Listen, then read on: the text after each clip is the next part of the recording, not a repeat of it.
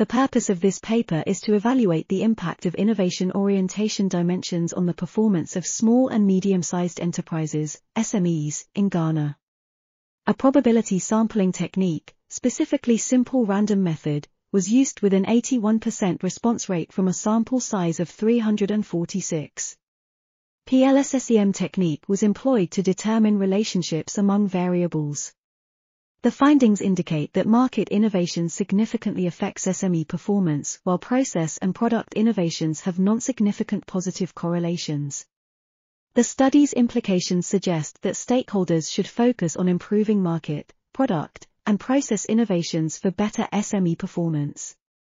This research adds value by enriching literature on the relationship between innovation orientation dimensions and SME performance.